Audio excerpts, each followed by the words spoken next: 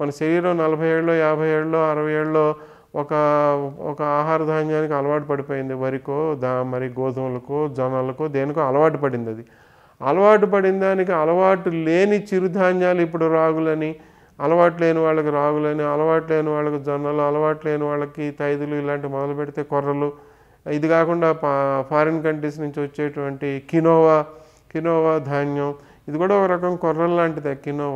Quinoa ధాన్యం లేదా oats, ఇవన్నీ కూడా మన శరీరానికి అలవాటు లేనివన్నీ కూడా మనం వాడినట్లయితే కూడా అది మీకు వెంటనే రక్తంలో గ్లూకోజ్ పెంచటం అనే విషయాన్ని మాత్రం మీకు తగ్గిస్తుంది. కానీ దాని వలన వేరే సమస్యలు కూడా వస్తాయి. అలవాటు లేని చిరుధాన్యాలు ఎక్కువగా తీసుకోవటం వలన రక్తంలో గ్లూకోజ్ తగ్గుతుంది, కానీ డయాబెటీస్ విషయంలో మాత్రం నష్టాలు ఎక్కువ జరుగుతాయి అన్నమాట.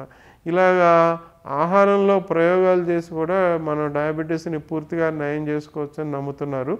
కొంతమందికి అది తాత్కాలికంగా డయాబెటీస్ రక్తంలో గ్లూకోజ్ లేకపోవటం, గ్లూకోజ్ తగ్గటం అనే రూపంలో కనిపిస్తుంది తప్ప డయాబెటీస్ అనేటువంటి జీర్ణక్రియకు సంబంధించిన సమస్య మాత్రం నయమయ్యే అవకాశం లేదు.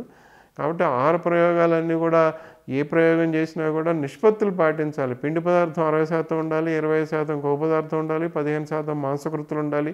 ఈ 3 నిష్పత్తులు పాటిస్తూ మీరు ఎటువంటి ప్రయోగాలంటే పరిమాణం తగ్గించుకోవచ్చు. లావుగా ఉన్న వాళ్ళు తీసుకునేటువంటి ఆహారం, వాళ్ళు ఏదో 3000 క్యాలరీల ఆహారం తీసుకున్నట్లయితే 2000 క్యాలరీలు తగ్గించుకోవచ్చు.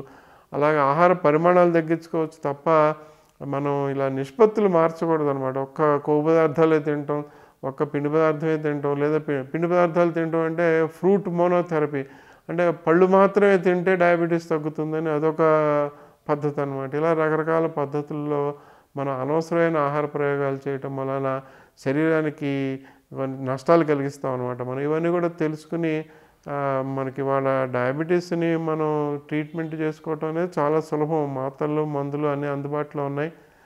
కాబట్టి ఆ మందులు మాత్రలు వాడుకుంటూ డాక్టర్ సలహా ప్రకారం చేయాల్సిన వైద్య పరీక్షలన్నీ చేయించుకుంటూ వాటికి అనుగుణంగా మనం మోతాదులు మార్చుకుంటూ డయాబెటీస్ని నియంత్రణలో ఉంచుకోవడం అనేది ఈ రోజుల్లో చాలా సులభం అనమాట.